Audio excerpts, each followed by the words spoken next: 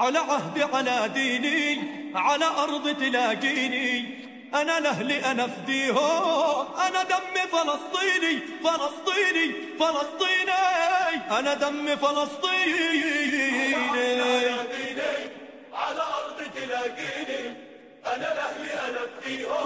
Noted the Madakhila more notably, the Super Salafists as well, but more notably the Madakhila who raised his book like the Jews treat the Talmud, like the Jews treat the Talmud, is that they always bring the quote from Imam Al-BARBAHREE, as you can see on screen, that whoever rebels against the ruler and the Imams and the Muslims, from the Imams and Muslims, he's a Khariji, have separated the staff of the Muslims, and he has opposed the text and dies the death of Jahiliyyah. And then he says, it's not permissible to fight the Sultan and to rebel against him, even if they are oppressive.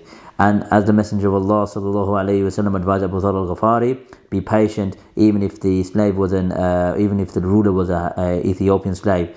And his statement towards the Ansar, be patient until you meet me at the Hawd. These statements are repeated quite often from the Madakhila, and they always use these statements and they make tabdi' on people because of that. What they don't tell you is that Barbaharii actually himself weren't patient with the rulers and was a rebel. Now when we say khuruj, he didn't actually do khuruj in terms of trying to topple them, but he wasn't patient with the ruler and he actually challenged the authority, and to the point he went into hiding and died in hiding. And he used to riot, and cause havoc. So he weren't what you call a law-abiding citizen, if you want to call him that. He was quite aggressive, and he to the point that the Khalif sought for him. He used to destroy shops, and he was, they were robbed, they were rioters, and they had mobs and stuff. So Barbaharii himself was quite aggressive, as you can see on screen. We got the book Sir al-A'lam al-Nubala, okay, by Imam al-Dhahabi, and he mentions that Barbaharii used to strive hard and he stood for the religion, and he used to oppose and get the Sultan angry, and they ordered for his arrest. So he went into hiding.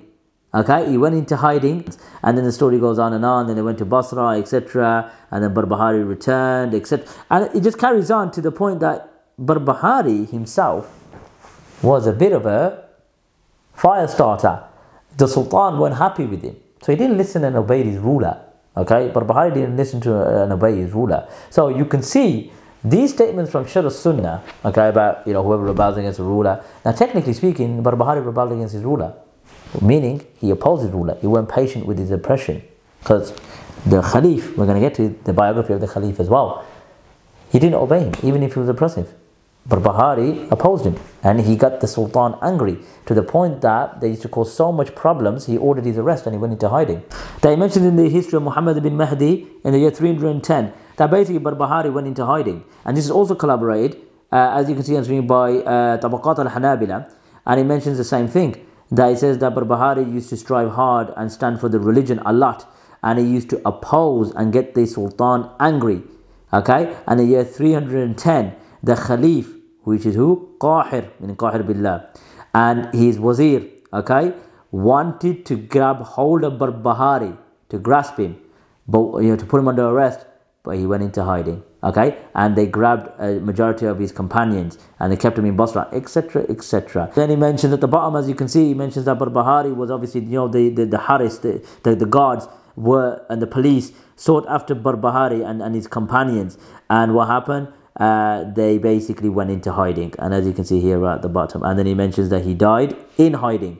Okay, he died in hiding, and this was in Rajab in 329. So Barbaharii himself, was a bit of a rebel, and he didn't listen to his rulers, and his rulers were angry with him, and he went into hiding. So when you read in here, whoever obeys and does not listen to the ruler, etc., etc., Barbaharii was a bit of a rebel himself.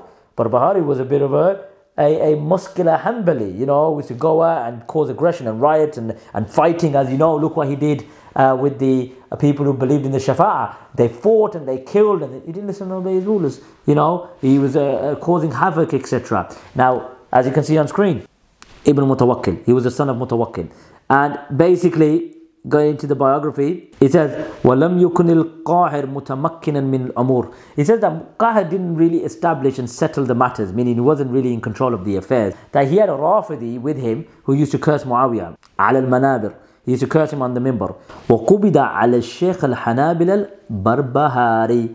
He wanted to arrest the Sheikh of the Hanabila, Al-BARBAHREE. So even though he had a wazir as a Shi'i Rafidi, okay, remember, you cannot rebel. You have to listen and obey your ruler. Listen and obey your ruler means generally listen and obey in his affairs. You cannot go and riot, and you can't go and start, attacking people's houses like he did with Imam al-Tabari, etc. So the point I'm raising is that Barbaharie, when he writes whoever rebels against a ruler, technically speaking, he didn't listen to his ruler. He didn't listen to him, did not obey him.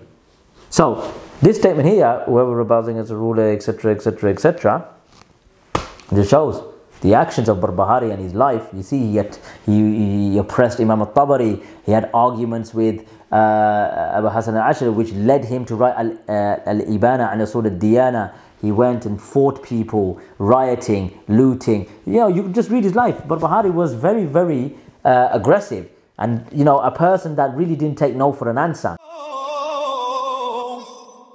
على عهدي على ديني على أرض تلاقيني أنا لأهلي أنا فديهم أنا دمي فلسطيني فلسطيني فلسطيني أنا دمي فلسطيني